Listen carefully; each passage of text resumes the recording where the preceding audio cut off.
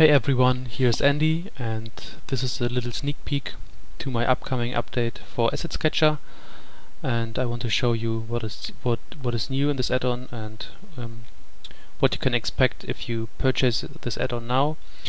For everyone who already has bought this add-on, you will of course get this update for free, and I hope you will have fun with it.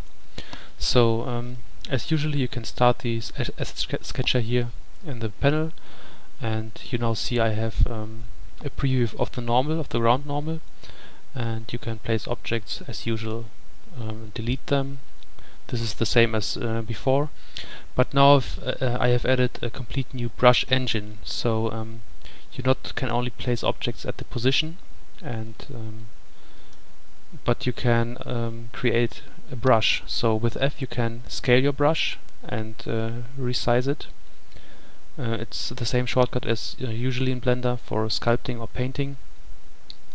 With Shift F you can increase the density of your brush, so how many objects will be placed within that circle area. With Control you can delete it.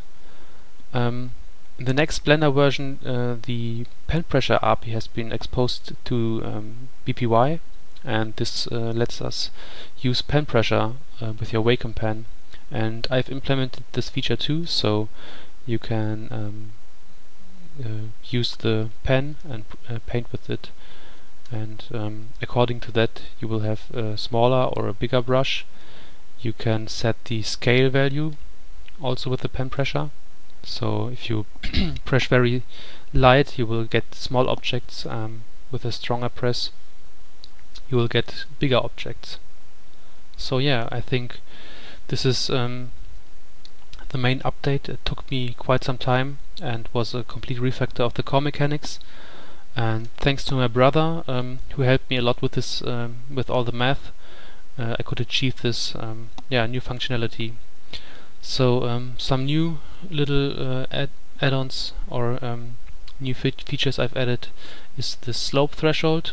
If you set it to 1, objects only will be placed on the ground, but not on a slope here. So if I decrease this value, objects will be placed higher, and if I set it to 0, they will be placed on each angle. This is it, I think. Okay, I've forgotten. For the brush engine itself, you can also set the constraint of the asset distance to the brush size. So if it's smaller, the asset distance will be always set to the brush size. So this works pretty nice.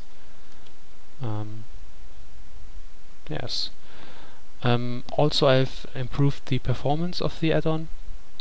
Before, I have worked a lot with selecting objects and using Blender internal operators to manipulate them, and this is not so fast, especially if you have a lot of objects. And now I'm only working on the object data, and this gives me much more or much better performance, and works pretty nice.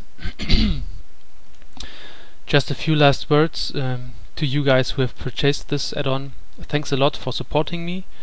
I think if you haven't done it, I wouldn't have developed this add-on to the point where it is now, and I think it's a little pressure I get from you, so I want to deliver some nice product, or a nice product, and thanks to your support I am able to achieve this. And if you are considering to purchase this add-on, I would be happy, and I hope you do it. I think you will get very handy and great add-on that will improve your workflow in many areas. So if you consider purchasing it, I would be happy if you do. So that's it for this sneak peek, and the update will follow soon, and you can get it from the Blendermarket.com. Thanks and goodbye.